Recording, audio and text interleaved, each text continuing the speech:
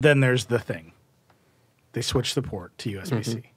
But at USB 2.0 speeds. Very confusing. Forever. They took forever to get to that. I feel everybody was waiting for it, and it's like, okay. I was on my way here, and I was packing my bag full of cables, the one that routinely gets me stopped at the airport as a brown man.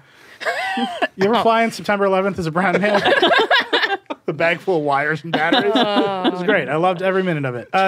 But I was packing my wires, USB-C for everything, and then my one sad little lightning cable. And I was like, oh, buddy. I was like, this is your last trip, little guy.